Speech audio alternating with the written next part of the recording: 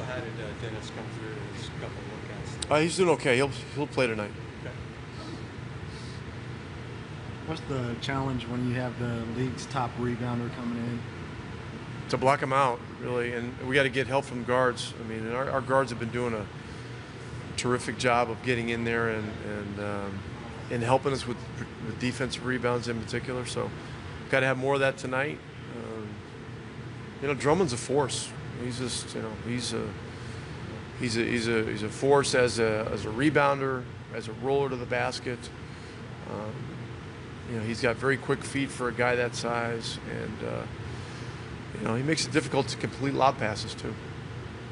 I saw a poll going into the season that had him as the 14th best big man in the NBA. I was pretty shocked, and I don't know why he would be underrated that way, but I consistently see that. Do you think he's changing opinions this year?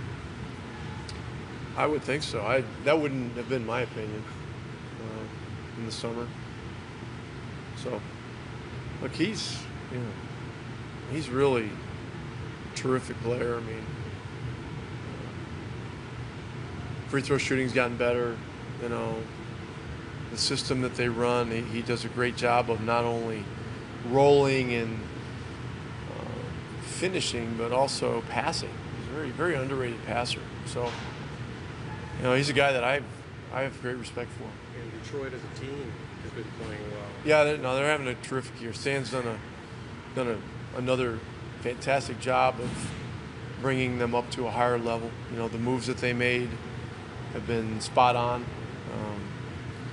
and they play to their strengths very, very well. I recall in past years you've expressed some concern about approaching Christmas games and that kind of stuff. Are you sensing any potential issues there, or are you guys so focused on just trying to? Yeah, we gotta focus on competing as high as we can. With the way our season has gone, what we've been through, particularly the last couple of games, things like that can't be a factor. It's just got to be all about competing hard and together. Will Dennis have any restrictions coming back? None that I'm going to talk about.